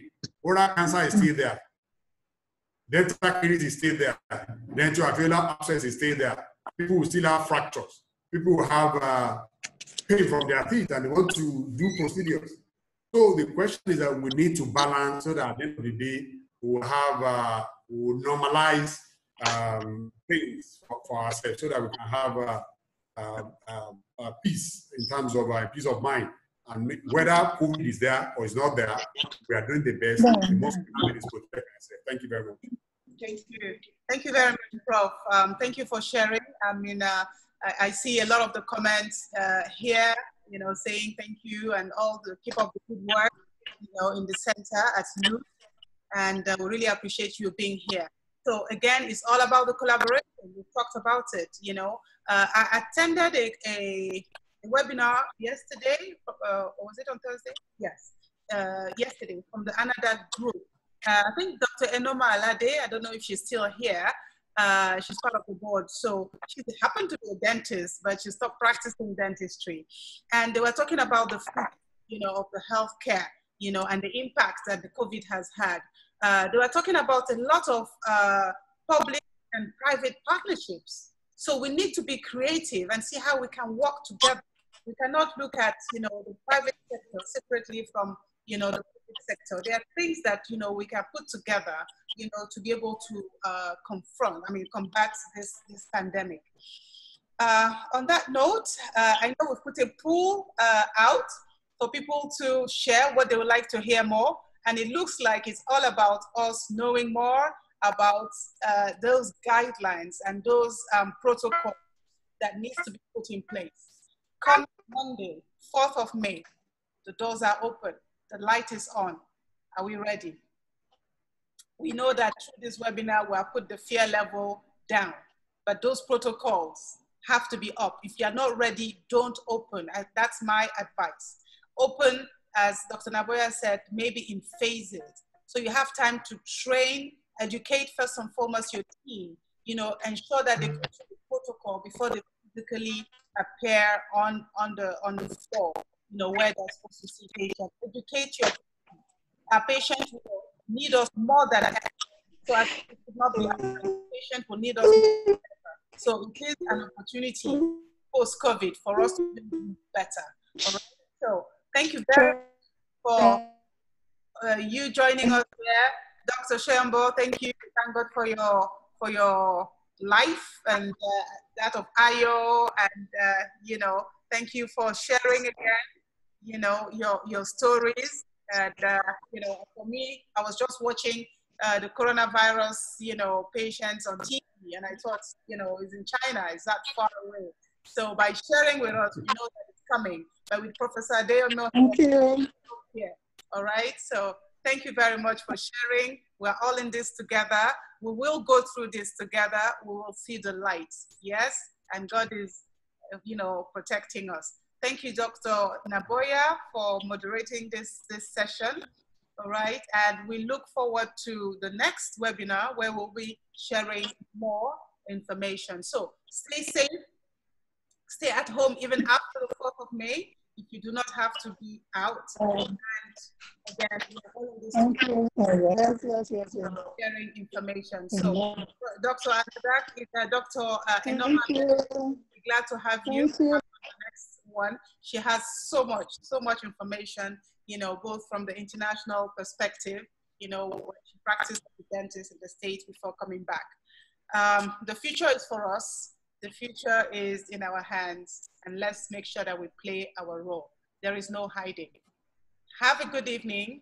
To those who have put their questions on, we're going to respond to your questions off the screen. Thank you, Prof. Thank you, Dr. Soyombo, and Lola. Yes, thank you very much for joining. And Dr. Naboya. Thank you to all the participants. This is the biggest pool we've had so far, and which shows an interest in what we are sharing. And it's all about this collaboration and learning from each other. Thank you. Thank you. Thank you. Just have to I've added an extra hour, so thank you for being here with us, but I have to make sure that thank you. Don't go beyond. COVID is not a roadblock. Yes. Like I said before, COVID is not a roadblock. It is just a break. We are holding our brakes. There's no roadblock. There's no roadblock. Thank you. There's no roadblock. The light is on. Could I suggest, make a suggestion? Yes. Yeah. Because one of the things that's happened over here is the amount of communication we get. Because it's so amazing how people aren't aware of a lot of things. So for example, the protocols that you've put in place, it would be so nice if it's shared with everybody so that everybody knows what's going on, and then people can put ideas, and, because there has to be a starting place and then everybody can build from there. And that's what's happened here. We send information out. Here in England, they're lucky because a lot of things come from the chief dental officer, and then the local areas then work on that. But in this situation, what's actually been happening is all the dentists have been represented at the table. So they go in and then put their ideas, and that's what's incorporated in all the policies that are coming out.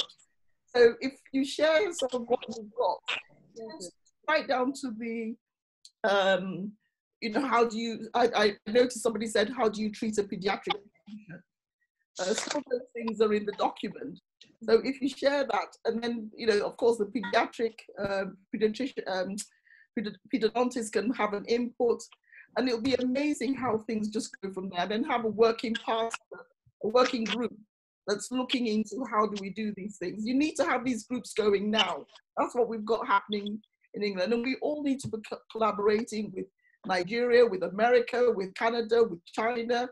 We all need to be learning from each other and seeing how we can develop our own local area to suit ourselves. Because like Professor said, the biggest problem is funds. I mean, you were talking about the masks. Masks are coming out of China now. Masks that we were buying for £4, they're coming from China for £56. I mean, that is unbelievable. A box of 50 masks for £56. So if it's £56, I don't know how much it's going to be by the time it comes, with shipping and all that. Gowns we were paying for £2, they're coming out at a lot of money. How can we afford it? We can't. It's unsustainable. So somehow we all have to get together, because this is happening, and it's going to be the same in America, everywhere. We all share the same problems.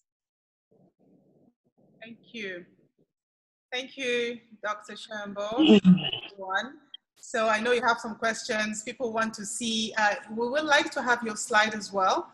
People want to see the image of that innovation table. So that's from Dr. Newman in Ghana. We will definitely share the presentations we had here today. So just be rest assured. So thank you very much for those who joined us beyond Nigeria. We have Ghana well represented, as I said.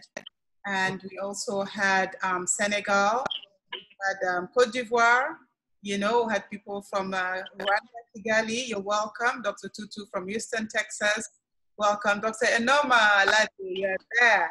We look forward to hearing from you next time. We're running out of time, and you have so much information for us, and you are a dentist and very much active in, you know, the healthcare federations with the ANADAC group.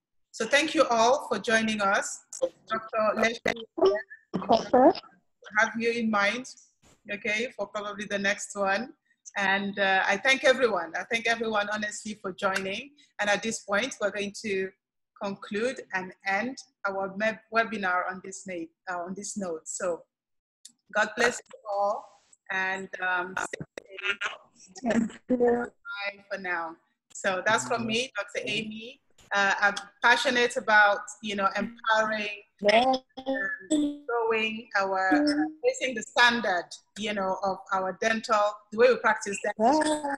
Yeah. This is my passion, and that's why I'm motivated and driven by, you know, sharing and mentoring and getting to also learn from you. All right. So thank you. If I gave you some calls at what hour, I'll send you messages, you know, many reminders for being here today, but it's all about that collaboration we're talking about.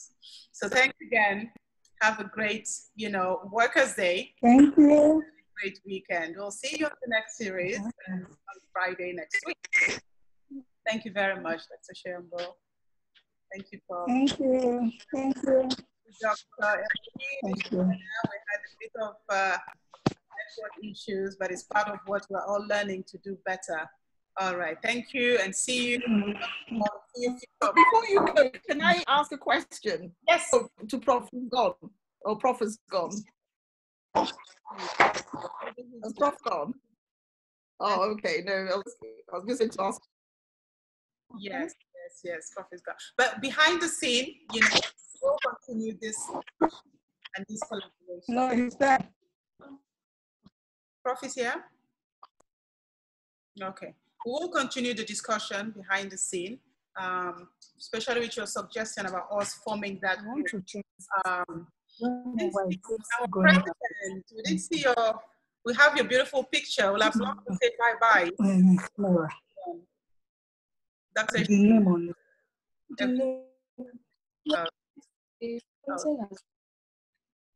All right, so on this, we'll stay in touch. Thank you very much all. We'll stay in touch, and then we'll continue this discussion. This is just the beginning. There is so much that we will do together. Thank you all for joining. Thank you to all the participants. Thank you for all your valuable questions. Thank you. So bye for now. Bye. Thank you. Bye-bye. Yes.